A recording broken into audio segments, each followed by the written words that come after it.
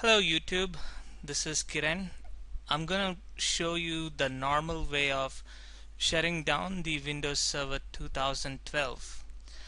Okay, I just installed Windows Server 2012 and I was trying to shut down the server, but I couldn't find a button to shut down the server.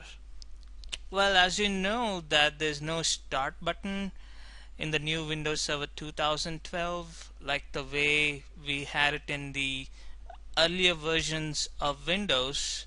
Start button, shut down or restart. Having said this, you can still have the command line way to shut down the new Windows Server 2012. Let me show you that. Go into the command prompt, type shutdown command, and if you type with a question mark, it will show you all the switches that are available to shut down the Windows Server 2012.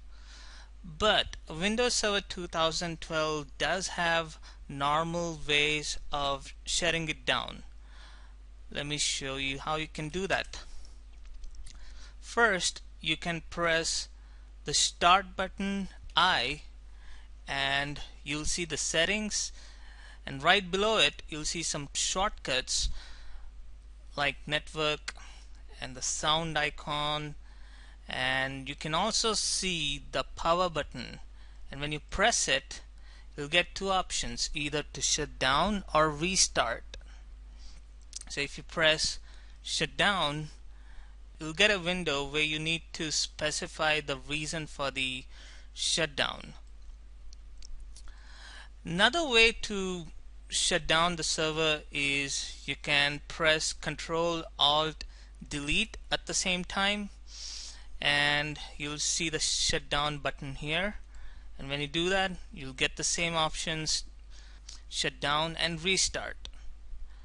Alright, these are the two normal ways from which you can shut down a Windows Server 2012. Thanks for watching video. I hope you like it. If you like it, please click like. If you want to watch more videos, please click subscribe. Thank you.